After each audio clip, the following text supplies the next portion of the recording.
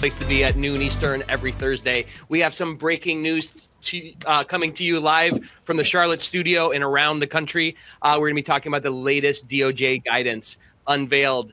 Jump in, get your fingers and your mouse or mices ready and start hitting those emojis. And let's get it going, guys. Jump in the chat. Tell people where you're from. Drop your LinkedIn and connect, because your network is your net worth, and let's bring them both up. Get your phones out. We got some QR codes coming up. There's also a link on the platform to all of these links in case you miss them. But please take our Ethicsverse survey. Feedback is a gift. And if you haven't gifted anybody with some kindness today, then gift us some feedback so we can know how we can serve you better. Coming up next, we're going to talk a little bit about the Ethicsverse Learning Hub. So jump in.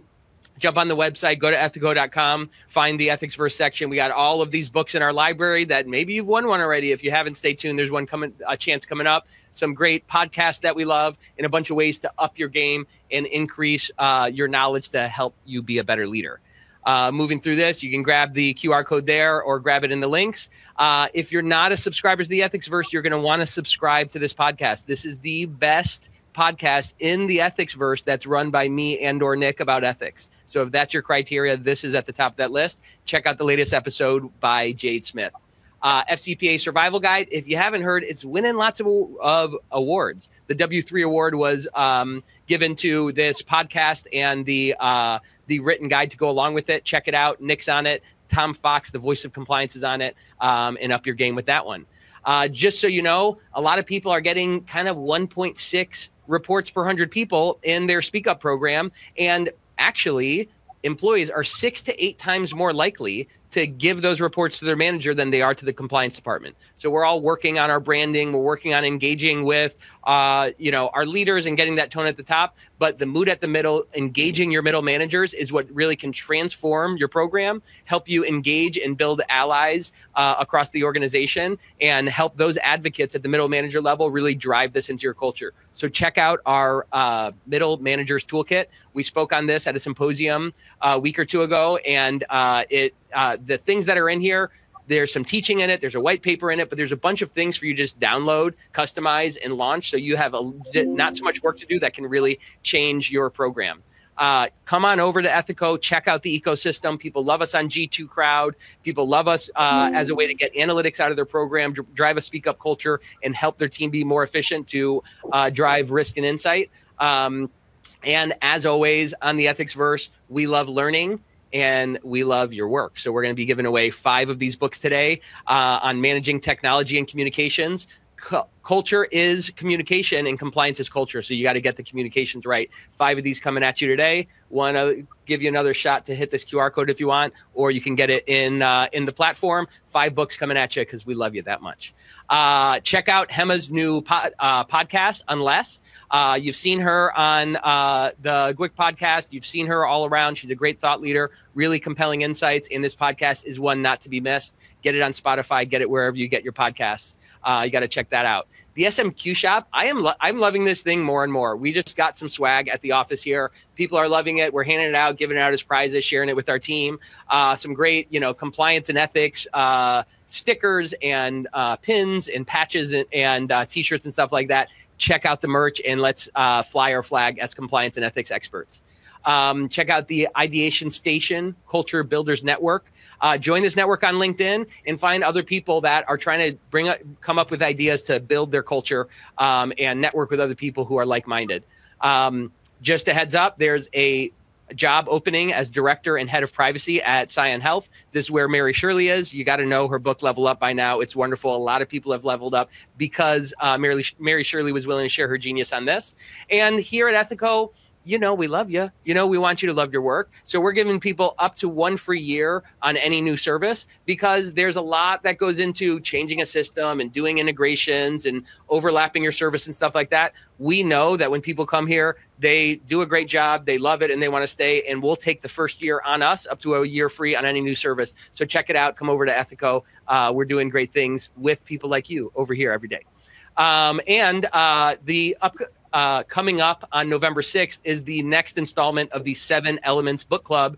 get the Gmail at the bottom, email to join this book club. Ellen runs this club with a bunch of people who are voracious learners and do some of that through reading. Join this club. It's a great way to engage with other people and learn.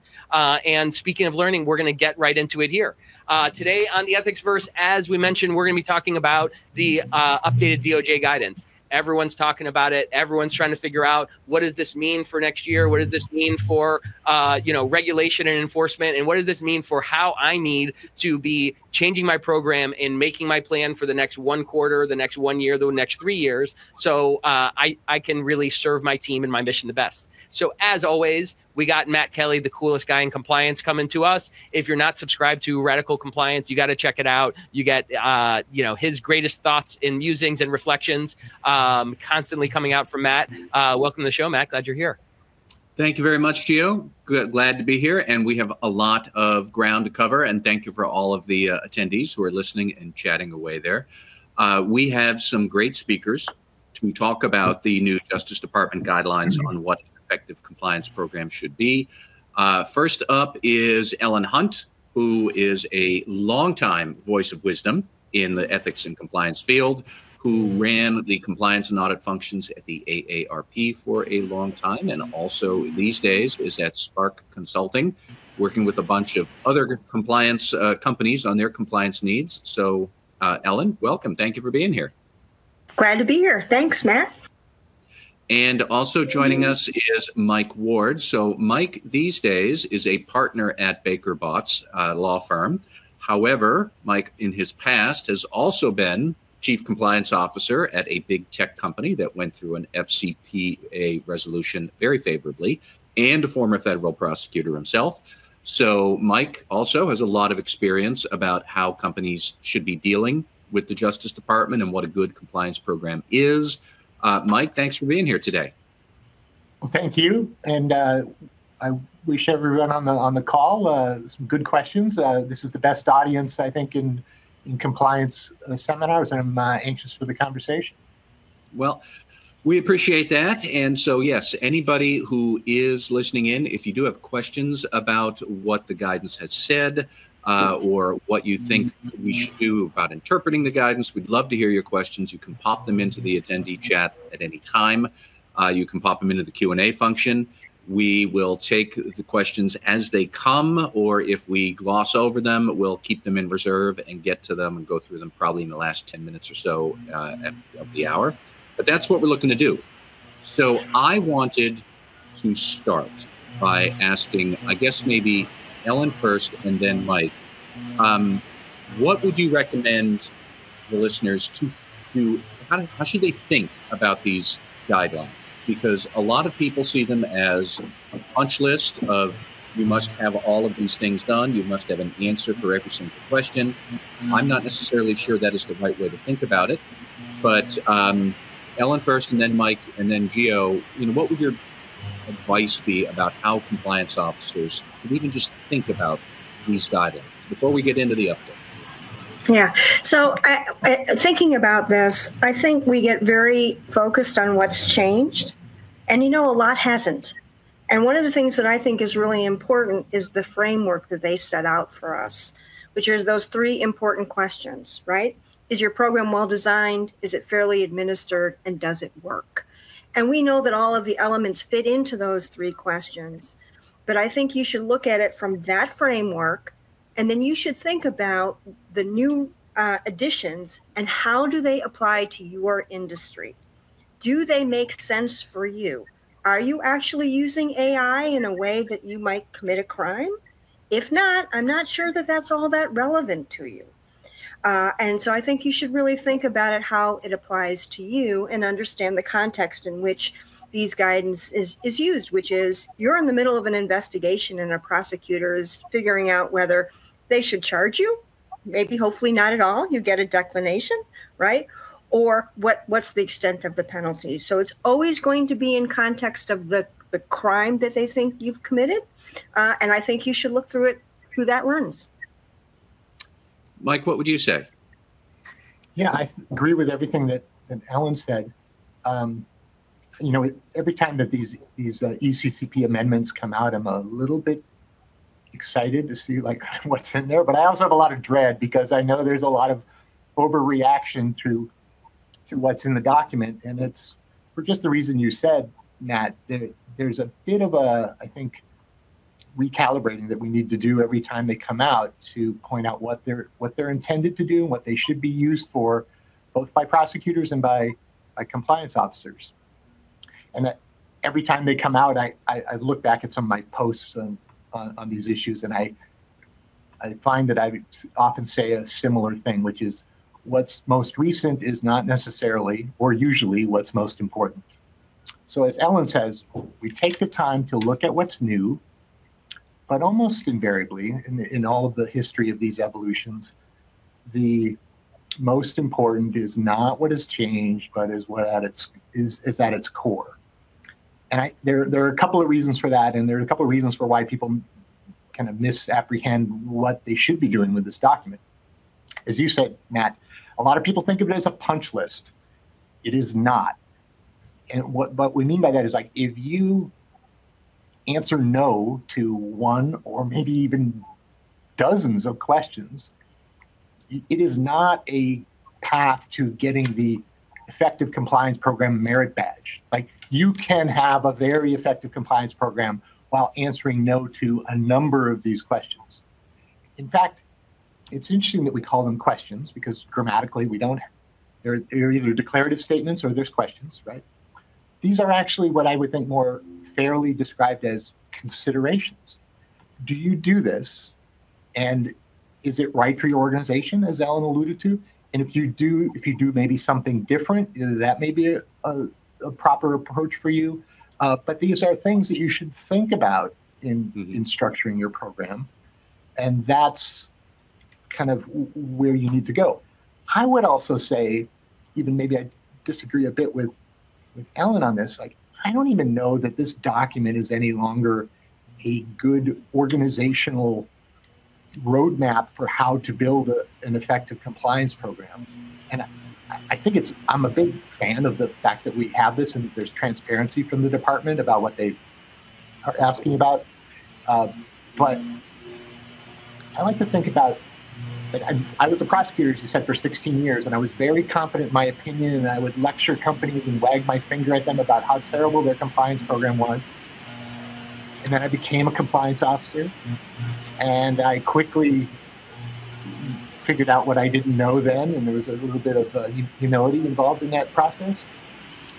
Prosecutors are what I would consider sommeliers. They can tell you that this wine tastes good and, you know, the result of the effort.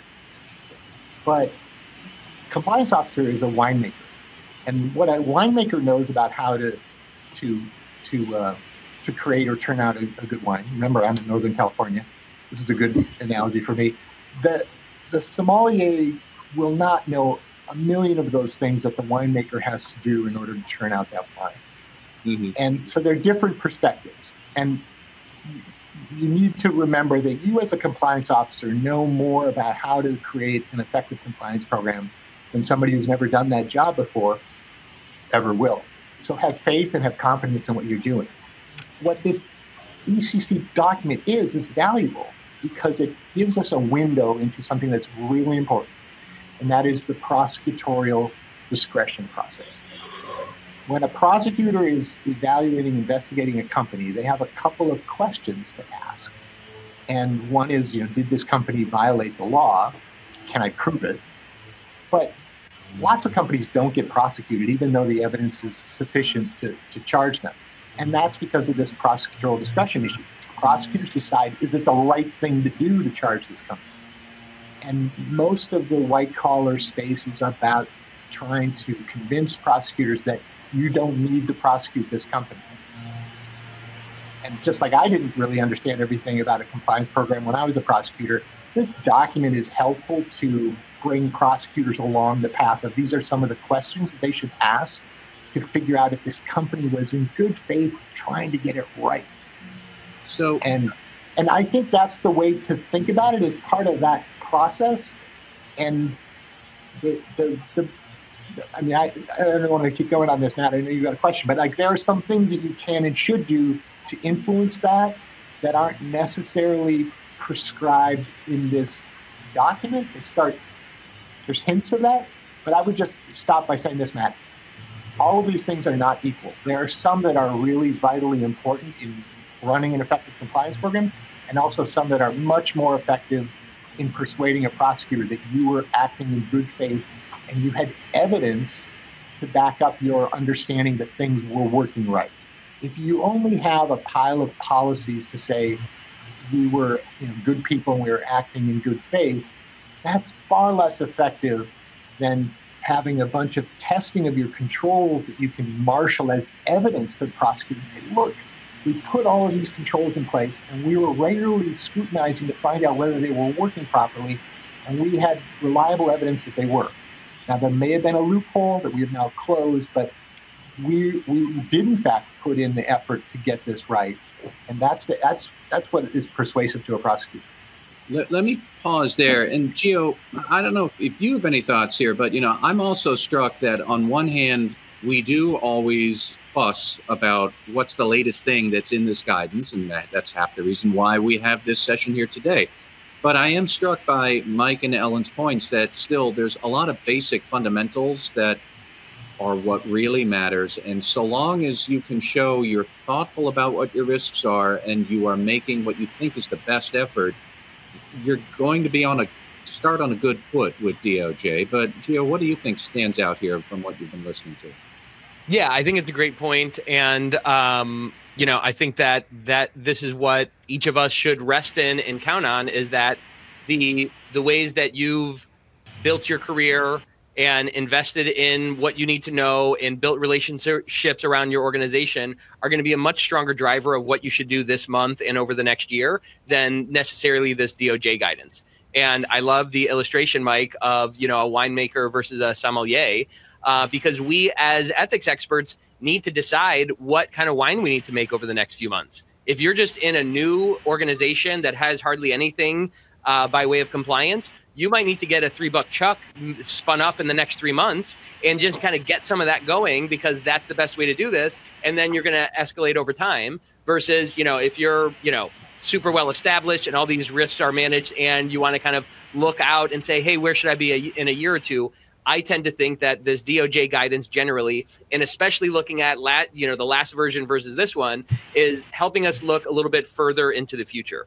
I think they're giving some hints and saying, right, because this is not a rubric, this is not like marching orders. They're saying, hey, we're going to start paying attention to more of these things as we go. And, I think if we get into it, we'll see that they're looking for more measurement. They're saying, hey, you should think about, are you looking at your peers and seeing how they're using and learning from advanced technology and things like that, which you may not be getting to in, even the next year if you need to still put fundamental things in place. So I think it's great to use this to help think about, hey, where are the ongoing, how is the target moving? How is best in class becoming more advanced than it was before? But it's up to you as the leader, as the ethics expert, to jump in and say, hey, that's great that, at some point I maybe need an AI compliance monitoring risk assessment or something, but that's not what we have right now. The next thing we need right now is to go deeper in this area that we're already in. So I wanted to talk a bit about some of the specific new issues that the guidance has raised in this latest edition, which came out a couple of weeks ago now.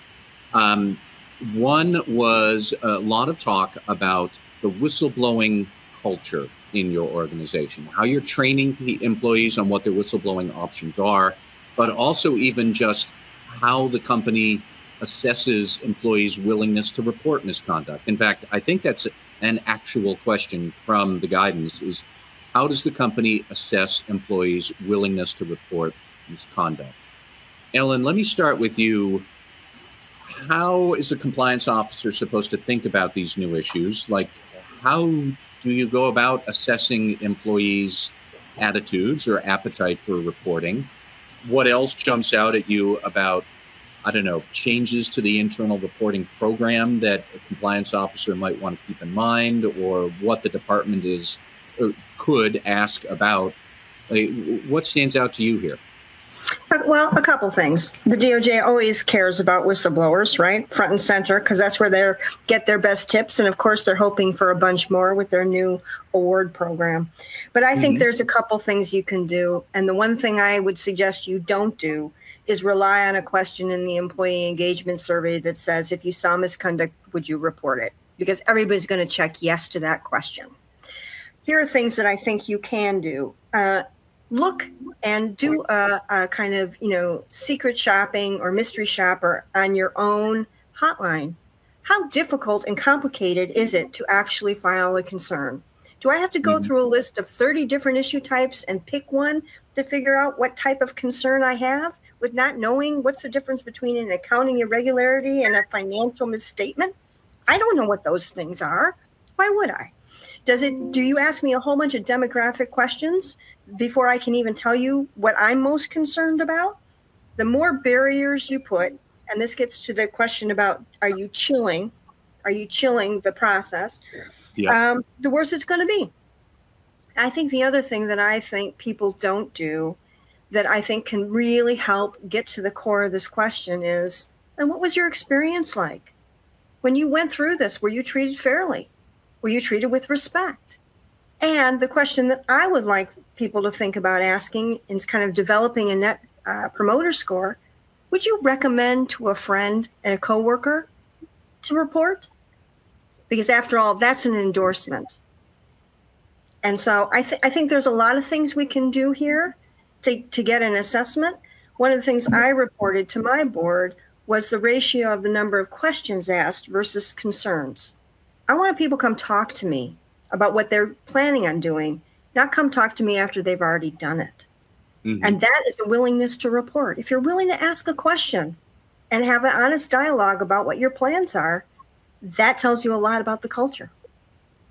Okay, so now, Mike, let me ask you the same questions. And I'll first say I was really struck by Ellen's comments that there are a lot of very practical nuts and bolts things that could incentivize or distract or complicate a whistleblower's appetite in the company. Because I had originally read those, and I'm thinking like the pie in the sky ephemeral messaging from the CEOs and the managers that we always want you to talk. We're very, very interested in a speak up culture. But that's not the same as, Ellen's points about, do you have an easy system to use, which maybe that's going to be more important to incentivize the culture. But when you're looking at these issues, and what would you recommend a compliance officer try and think through to make sure the internal speak up culture is where you want it to be? Yeah, I think there are a wide range of both direct and indirect indicators of this behavior. And so you need to think, expansively about it. And I think it also brings up an important thing, not just relevant to whistleblower risk management, but when we talk about the term incentive or disincentive, I think too often people think about economic incentives and whether there's a reward or a penalty attached with the behavior. And Ellen's comment really points out that, and what I've seen in my experience, that when I think about incentives or disincentives, I think about organizational friction. Is it easier or harder to do things the right way versus the wrong way? And these are really kind of revealed by kind of tracing a process and trying to figure out, is it impossible to get approval to do something? Do you have to bother the EVP of your department to do that? People don't want to be asking their EVP for, can I take a customer to this game? And so are you in fact incentivizing people that way to do things without getting approval because you've created a pre-approval process that is unrealistic and in a way encourages non-compliance. So I think that's an important takeaway here about just the idea of incentives. I think on the retaliation of the whistleblower thing, I've put in place practices like look back reviews. Like if you take a look at all of your cooperating witnesses, it's not just limited to whistleblowers, but even people who cooperated in the course of an internal investigation, go back 2 years later. Are they still with the company? Go back at the end of the investigation. Have you experienced any adverse impact as a result of this? You can accumulate and track that kind of results to be an indicator of whether you're effective at protecting those those whistleblowers. And then I disagree with Ellen about the use of the survey data. I am a huge proponent of diagnostic surveys. I've been in organizations where people are trained to just give the answer that they know that they should, and that's a problem, and it's a problem that needs to be solved. But I don't think I throw out the survey as a tool because I have a culture where people are, in fact, that's evidence that they don't feel free to speak up. Mm-hmm. And I have had organizations where in these anonymous surveys, by the way, I think that's an important issue. In a lot of all employee surveys, your anonymity is really not assured. Everybody knows who you are because there's all these reporting chains where like everybody who reports to Matt, Matt gets a report of what their answers were as a group. So maybe there's 12 direct reports to Matt. He gets to see that one of them said, no, I don't trust my manager. Like, that's career suicide. I've had those kinds of reporting relationships where I'm like, oh, I can't answer this question, or he's going to be upset with me. But if you have a truly anonymous survey where people can answer that question without fear that it's going to come back to them, then I think those survey tools can be very powerful. And not just on this question of, do you feel free to speak up without fear of retaliation? You can use survey tools to figure out, as you were saying at the outset, where are reports going? Are they going to the whistleblower line? Are they going to managers? Are they going to internal audit? I've used surveys to kind of gather information from people. Did you observe conduct or misconduct, any perceived misconduct in the organization? If so, what kind? Did you report it? If so, where? And this allows you to map these kind of information flows, and you can find out then, wow, a lot of our reports are apparently going to, the cafeteria. Somebody thinks that the cook in the cafeteria can solve this problem. Like, I need to go close that loop and make sure that those reports are at least getting forwarded to me so I have visibility. But I think there are a great variety of things you can do to measure this. And I think, contrary maybe to Ellen, I like surveys. I think they're really powerful at measuring a lot of employee attitudes. And I've even used them to measure employee awareness and understanding of key policy requirements. And that allows you to target remedial training to a specific area instead of torturing the whole company with like, oh, it's time for everyone to learn about conflicts of interest. Singapore reports that they don't understand conflicts of interest. Let's just get Singapore be retrained on that. I like these surveys for a lot of those purposes. So, Gio, give me your thoughts about. Let me add one more thing on the substance of the change. I thought the interesting tweak in their report that I perceived is they seem to be encouraging or expecting training of employees to report their issues externally. And for a long time. Okay, I'm sorry. We can talk about it later. That's fine. But Gio, I just wanted to see if you could give us any other advice about, to both of Ellen and Mike's points, that there's an awful lot of assessment of employees' attitudes and willingness to sort of, I guess, drink the Kool-Aid or embrace the spirit of ethics and compliance and speaking up. And that can be hard to do. So, Gio, if you were just kind of spitballing what you wanted to do or recommend, what would you try and say here? Yeah, first of all, I appreciate the healthy discussion here. I think we get better and we learn more and we understand nuance when we can respectfully debate this. And I think there are merits to both sides of it. I think that if you have one measure and one thing that you look at and you assume that everyone's honest and you just count on that, then you're going to miss a lot of things, right? Like if you look at how scientists do studies or how statisticians look at things, you always have to look at the countervailing variable, right? Like, hey, we got a bunch of positive feedback, but how many people didn't answer? Might those be all the people that would be detractors on the NPS survey or whatever it is? And to Mike's point, there's a lot that you can learn from those surveys, but I think we need to be careful to not rely on them too much. And you know what? At the end of the day, that sounds to me like job security. That sounds like we need leaders of our compliance and ethics programs to be figuring these things out and saying, hey, okay, that's pretty good, but what I want to do is not do that survey more frequently. I want to do a different type of survey, or I want to do roundtables with managers or whatever it is. And I think that, what all of these things are to me are journeys, right? Like if you look at your physical health, you can look at your cardiovascular health and your diet and how active you are and all of those different things. And the health of your program is that same way. And what we need to do in looking at this guidance is not say, okay, well, let's throw everything out and let me match everything to like the word count in the DOJ guidance, of course. But we need to say, hey, where do I think I might have a blind spot?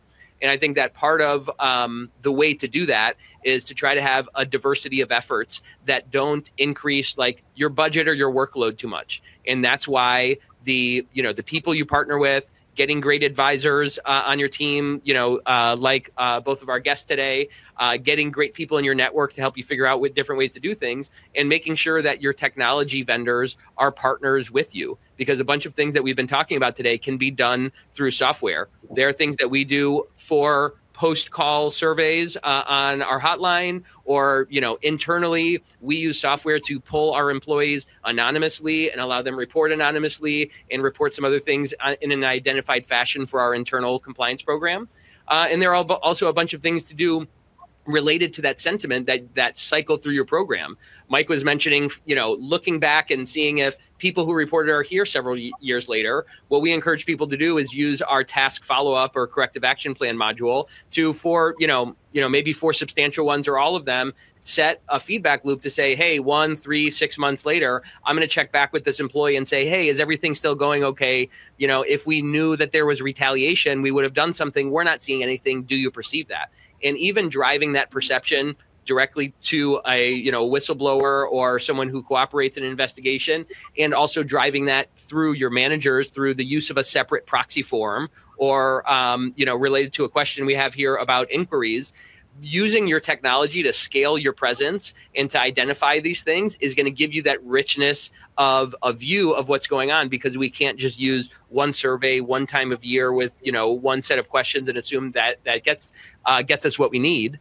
So I want to kind of tie that into a question that came through on the chat saying, I think this was in regard to Ellen, of how you tracked those questions that people asked. I think you said that you reported to the exec team the proportion of questions versus reports, and did you just do that as one of your 500 case types as it came in, or was that its own kind of path that people sent in questions through?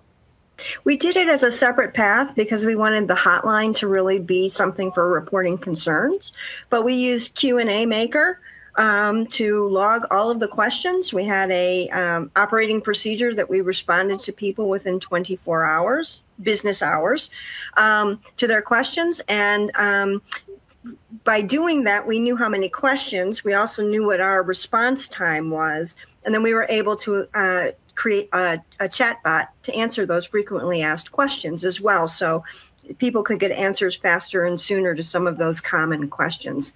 I just want to say one thing on this is that speak up doesn't mean anything if there isn't listen up and activity, meaningful activity behind it, right? And we get really focused on getting people to tell us the problem, but we don't get focused on solving the problem. Yeah, I mean, the best way to get people to speak up, in my opinion, is to build champions of people who did it before. And obviously, that's a flywheel that you have to get going. But you can make great posters and send around great memes and all of that, and get some people to dip their toe into the water the first time. But if they never hear anything back and nothing ever gets done, and it feels like this is a comment box that goes to nowhere, then no amount of great communication strategy is going to do that. And that's part of what, the DOJ is not going to tell us exactly how to do that. That's going to differ based on, do you have a bunch of people in the field, or do you have, technology natives who are really comfortable using different online forums and chat bots and things like that?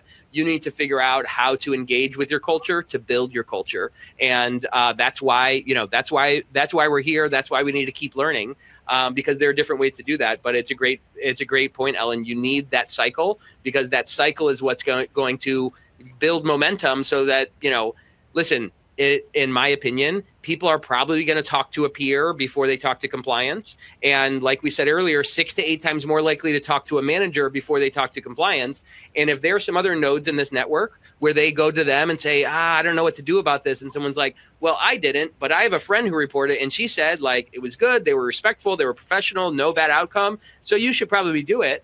And then they go to their manager and say, hey, I'm still feeling a little skittish. And their manager says, hey, you know what? Our compliance team set up a proxy form that I can fill out for you. Let me submit this for you and keep you a little shielded from it. Like, you can go to them directly, and I encourage you to do it. But also I can do it, because what's good for all of us is reporting this stuff. If you have those different ways, then as people go through these different stages, right? If someone's a champion and they fully trust you, then they're going to, tell it to you all the time. But if that's not 85% of your employee base all fully trust compliance, if they are, let me know. I'd love to learn from you. But if it's not that, you got to give them a few different routes, and you got to make sure that you have that feedback cycle. And to circle back to the DOJ guidance, that's going to answer a bunch of these questions, right? They're starting to say, well, how do you know that people are comfortable? How are you assessing whether this policy is effective and things like that? And you can show them, well, we're not just relying on one thing. And then you can, also have good answers to these questions or statements in here.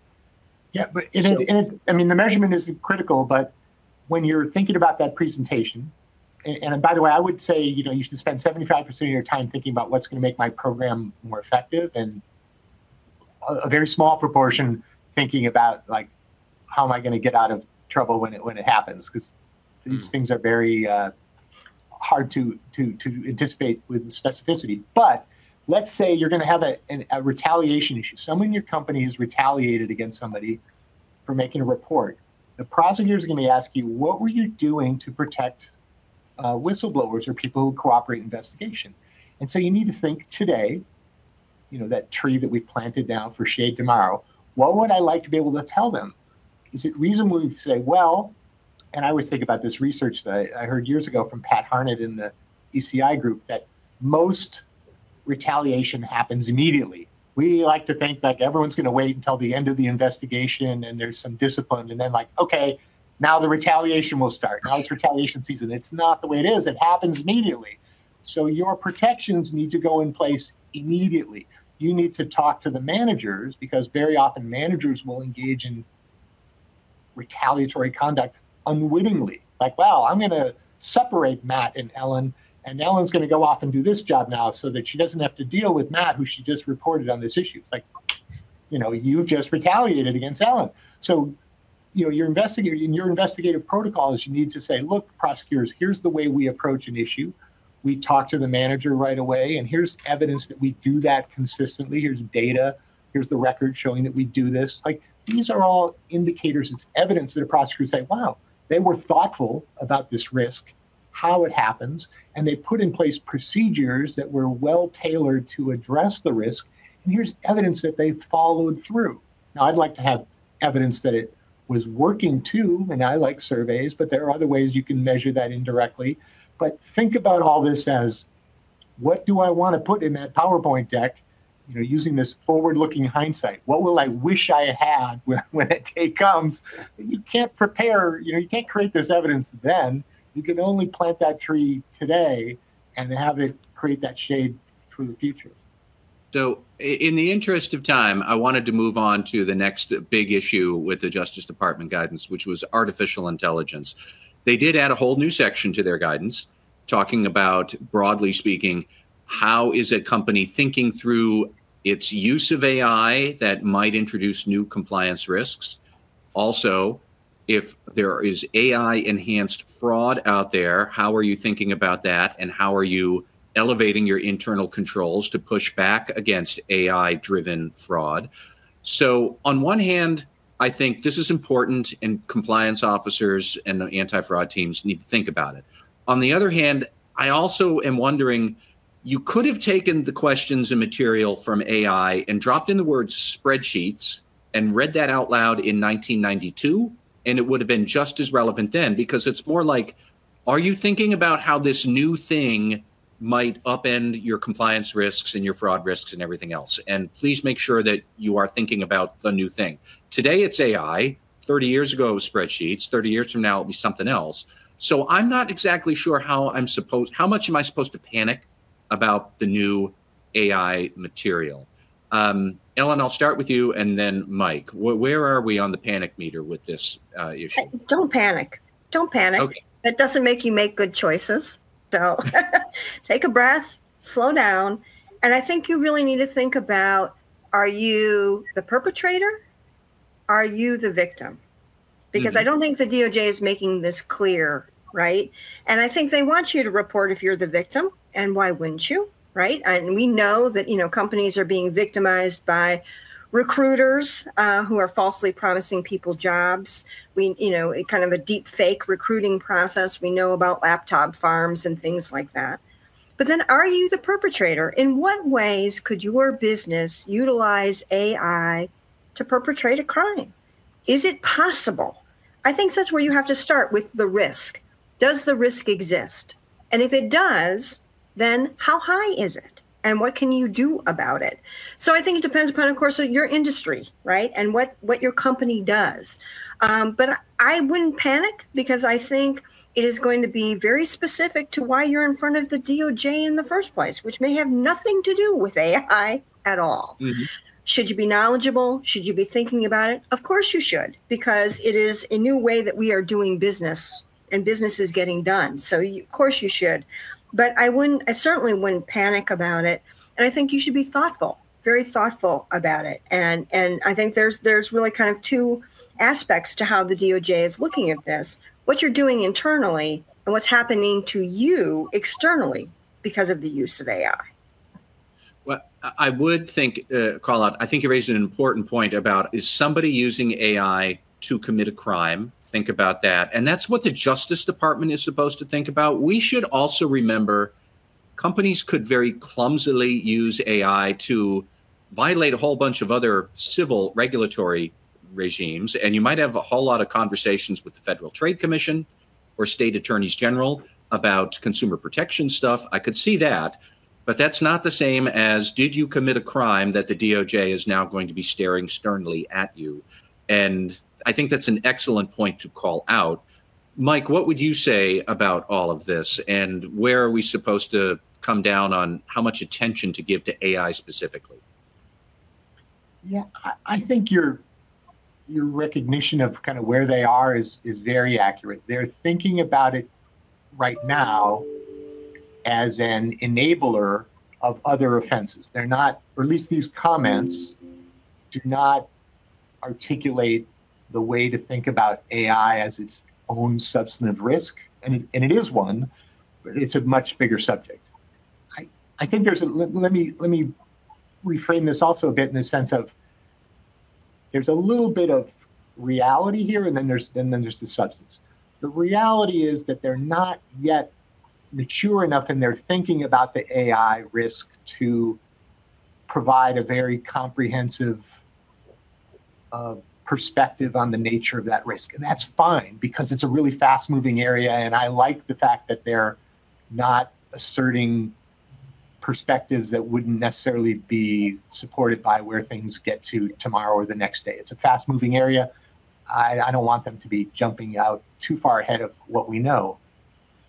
In Lisa Monaco's speeches at the ABA and at Cambridge, and the comments DOJ at SCCE, I did a panel with Lisa Miller 2 weeks ago. They are clearly thinking about this as an enabling tool to commit crimes. And I'm kind of curious, and I find it just interesting, like, they seem to think that it's a worse crime if you use AI than if you use to create, say, for example, a fake invoice, than if you create or use it with Photoshop, or as you say, like our spreadsheets. Like, I'm not sure that this technology aggravator view that they have is necessarily one I would agree with, or constructive. But it is really important to be thinking about AI.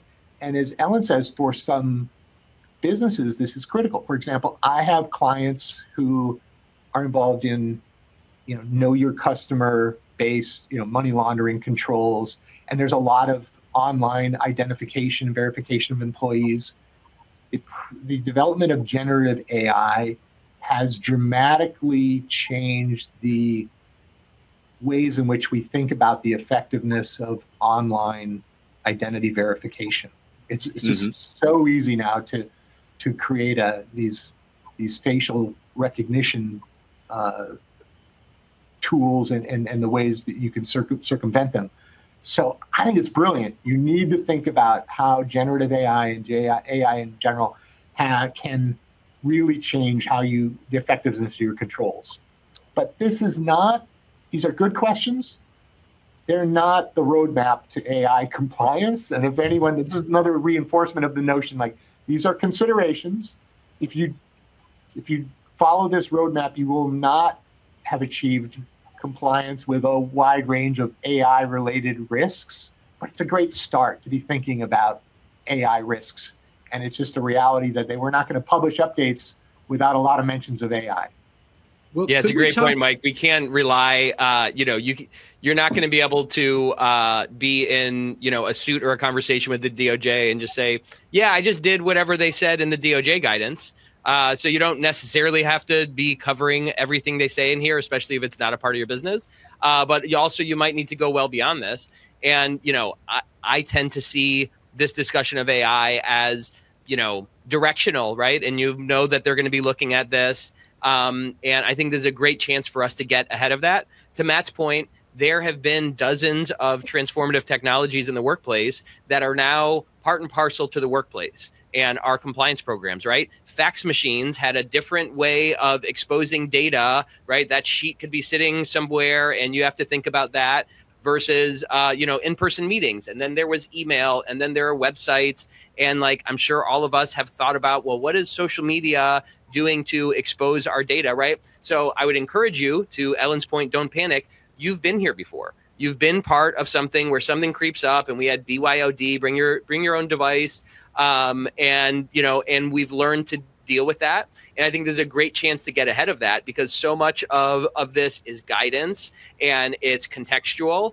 And if you can set something up in the next 2 months, 3 months by the end of the year or next year to think through the pillars of your program and make sure that you've at least thought through this and say, hey, you know what? I probably, maybe you land here. I probably don't need to do in-depth training on large language models and how people handle data for this. I don't need to take a bunch of training throughout the company, but let me just put a toehold, and I'm going to have a policy that says this is the approved AI instance, or we want everyone to be aware that what you put into an AI model, should be secure, or whatever it is. Look at your policy, your assessment, your training, look at these pillars of your program and see if you should get started with something, because that's going to help you later. Next year, when you review your program, you're going to say, oh yeah, I've actually learned a lot about how people in sales and marketing or in manufacturing or in this part of my technology team are using AI. Let's step that up. And there's a great chance for you to get started on this and make it part of your program. It doesn't need to be 60% of what you focus on over the next year, but make it part of your program if you think you have decent exposure. If not, then don't spend 18 hours over the next 3 months learning about AI when it's nowhere in your organization, when you could be building a better speak-up culture or having more thoughtful collection of data. It's funny. I'm looking through some of the comments here, and one of the attendees pointed out that there's a lot of industry-specific risks around using AI, and that I do get. So that's one area where I wonder, does compliance need to be involved in not necessarily worrying about what the DOJ might say, but what other regulators might say, yet again, demonstrating, do we have our head in the game? Are we paying attention to this new thing so that people aren't violating the GDPR by dumping 2 tons of personal data into a ChatGPT type of function? I'm also curious, though, I think there's a blind spot a bit about AI-driven fraud risks, which I think is real, but I don't know that it is the compliance officer's job to address it so much as maybe print out the guidance and staple it to the internal auditor's forehead, because it's kind of their job. They're in charge of fraud controls. How should we be thinking about our role in that? Like the external ones using AI against us, does compliance just get that conversation started? Do they play a greater role? What if nobody is doing anything to think about that? Then what kind of position is the company in? Ellen, what would you say? And then Mike. Well, I think it's always your role to ask the questions about how things have changed, what might be new, how you might be impacted. You might notice that on some companies' sites, we do not pay recruiters, right? We do not, we never retain, you should never pay a recruiter, right? I mean, so people are beginning to get ahead of some of this AI stuff. I think you absolutely should always be asking the questions. You should, be talking to people in your organization all the time. What are they doing? What's new? How does it impact them? And I think, what the compliance professionals bring is a different perspective to the problem, and perhaps a resolution or a way to mitigate. So sure, you should absolutely be having those conversations, but I don't think implementing IT standards is the compliance officer's job. I don't think auditing how AI is working within your organization is compliance's job. Is it compliance's job to suggest that those things should be done and they're part of other departments' plans, and to have conversations about how is the best way to go about those and to look at the results of those assessments? Absolutely. But compliance can't run the company by themselves, and the compliance program doesn't belong only to compliance. It belongs to everybody. Everybody has to be part of the program. Mike, what would you say here? Yeah, I think you're absolutely right, Matt, in the sense that it's not the compliance function or primary focus. Certainly, different programs will be organized differently, to be worried about how the company will be defrauded when it's purely in the victim role. The wrinkle here, though, is what they're talking about, I think, is employees defrauding the company in order to create a slush fund. Like, did somebody create a false invoice? Like, is there some way in which the company can become a compliance perpetrator as a result of these breakdowns in controls using AI? That's really what they're focused on. Not on just did you lose money, but did outsiders or employees, either independently or in collusion with one another, break down your controls in order to carry out some fraud, which you didn't condone in any way, but you're nonetheless responsible for because they were your employees and they were arguably in furtherance of their duties. That's the way most, for example, FCPA frauds happen, is collusion between a reseller and an employee, or maybe an employee acting by himself figures out a way to overcome the company's controls, break out some cash, and then use it for improper purposes. I think that's the angle they're talking about here. Yeah, and I think, this is probably a little bit crude, but part of how I think of it is the DOJ generally defines and enforces outcomes. And the way we build our program and adhere to these guidelines may help us avoid ending up in a bad outcome, or at least explain how we were kind of doing best practices or doing something reasonable to avoid that. But ultimately, if something bad happens, right, some fraud happens, some employees use their station at our company to commit fraud, maybe facilitated by AI, it may not be, we may not be the only ones who are solely responsible for preventing it, but it's certainly something that I think we would benefit to think about and make sure that we're making reasonable efforts to, understand, monitor, and prevent. This is where I get kind of lost in the weeds of this issue, is that really for this to work, you're going to need the internal audit or anti-fraud people or internal control team of some kind who actually think about, do these controls exist? Do they work? You're going to need probably the IT or cybersecurity people to also be thinking about it, because they manage these IT systems. You're going to need to think about the first line of defense that is actually doing the job of the company. And if you make the job too hard, they're going to short circuit whatever controls you put in place. So there's so many parts that are going to have to work together as a team to figure this out.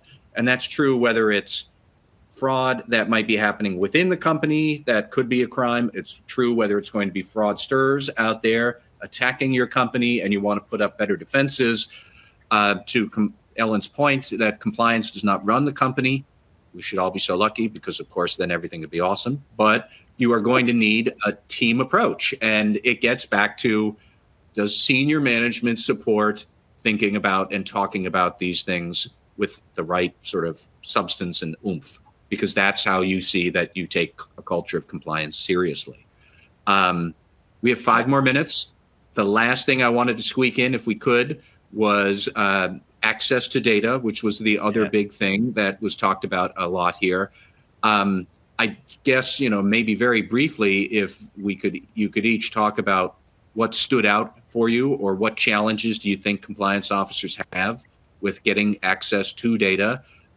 Because clearly it's going to be important, but it's not necessarily easy. So I'll just go down the line again with Ellen and then Mike and then Gio, maybe like a minute each. What do you think of this? Well, I think you should embrace obtaining data and data analytics wholeheartedly. But I think the problem is kind of a chicken and the egg issue. You don't really know what data you need because you're not sure what it's going to tell you. And for data analytics, you want it to give you insights, right? Help you identify outliers or tell a story. And you don't know what that story necessarily is. So I think that that's one of the great impediments is you need to build a data analytic program, but you really don't know what it should be, what it would look like, what kind of data you need for that. So the place to start is to look at other departments' data analytic programs and see what they've built. Maybe they've got information already there that can help influence what you're going to do or give you the insights you might be looking for. And then you really got to think carefully about the design, because the business folks are not going to be terribly welcoming if you keep just asking for data and asking for data and asking for data. So you got to define your purpose. What do you want to find? An easy place to start, quite frankly, Matt, is expense reimbursement fraud, right? Mm-hmm. It's always odd when it's even, right? I mean, there are things that we know we can look for utilizing data analytics to help us find the outliers. Mike, what would you say? Yeah, this is maybe a usual lament I have. I think there is an overemphasis on data analytics, not because being data driven is not critical. What I liked about the changes is there was a modification of one of the statements to say you should be using data to assess the effectiveness of your controls. That's really helpful because it focuses on this theme I've been driving, that you need to be able to show evidence that you've been diligent in monitoring the effectiveness of what you're doing, and you had a good faith reason to believe it was working. What I don't like about the data analytics story is and aided by vendors who, and God bless them, are hyping every utterance from the department about data analytics. You don't need a team of data scientists. You don't need a bunch of expensive software packages to be effective in this area. And I think there's a bit of a dissonance in how we're talking about this. Glenn Leon, the head of the fraud section, a couple of years ago at the ACI FCPA conference, in his comments, gave a very good level set on this. Like, he kind of pushed back on this notion that you need that data analytics equals complex algorithms to identify anomalous transactions from multivariate analysis. He's like, just pull, as you said earlier in the conversation, pull a spreadsheet, use the sorting capability. Who are the top, claimants of T&E? Does this make sense? Pull your spending reports, like which things were supposed to receive prior approval, compare the people who took place in that activity with your requests for approval that you've granted, and find out, like, hey, were they following the policy? There are a lot of what I would call low-tech ways to be very data-driven, to use data to assess the effectiveness of what you're doing, that don't require expensive consulting firms, data scientists, software packages.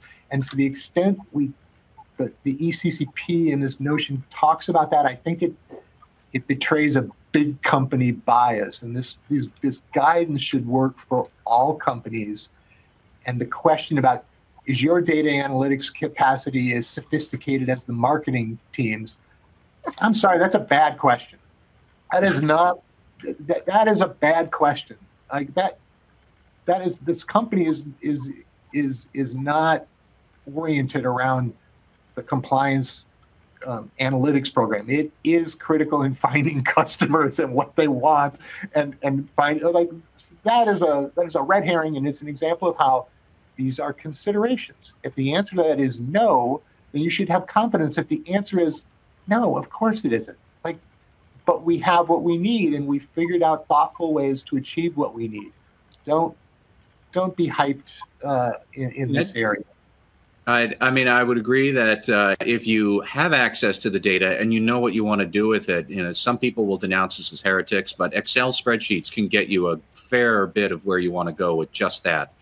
Gio, I'll give you the last word here if you want to wrap anything up. This has been a great hour. We've covered a lot of material. I mean, more than a lot of material, a ton of stuff. So I don't know if you want to wrap it up, but Mike Ward and Ellen Hunt, thank you very much for your time. Yeah, thanks for joining us, guys. Just a couple things. First, quick update on Nick. We all love Nick. He had a doctor's appointment today, got an x-ray. He's on the path to healing. Great answer from the doc. Shout out to his ortho surge. And on this, I would just encourage you guys, whether we're talking about AI or data collection or your non-retaliation actions, you can do a lot with a little.